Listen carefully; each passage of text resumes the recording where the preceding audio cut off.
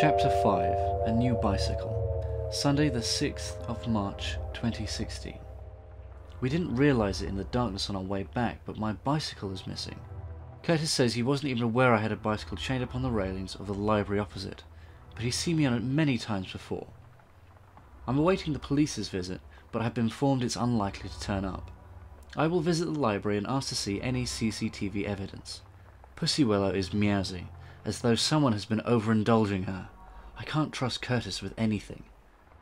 Monday the 7th of March 2016. I had to get the bus to work and almost missed it. I can't get the tube anymore, as I know I may as well have stayed at home and smoked a pack of cigarettes.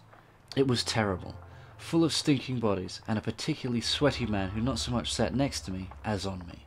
He looked quite perturbed when I asked him to move out of the way, and instead of getting off, I simply stood next to him rather than sat, but he should really take a look at himself.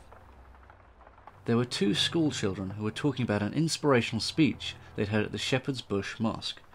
Wonderful that they were talking about the importance of community, but if only they'd heard whatever it is that inspired them in a museum or a place of science. Knowledge and facts are my only god. Didn't have time to get to the library this evening, and the helpline was closed too. I bet it was someone local, who's obviously seen the bike parked there before.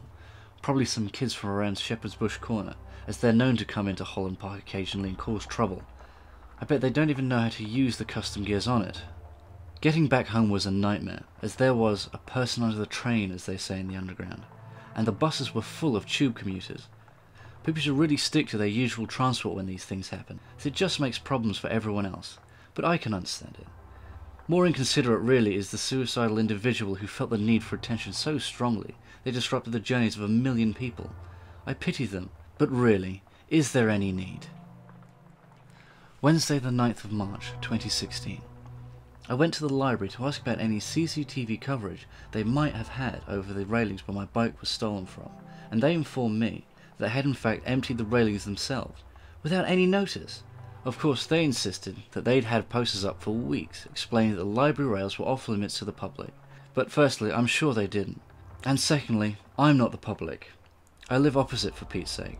The lady, who clearly wasn't very well educated, told me that anything found attached to the railings had been destroyed. On speaking to the manager, I was given exactly the same treatment, almost as though the staff had rehearsed their answers. Very suspicious, if you ask me, as if it were a conspiracy to cover up for a mistake.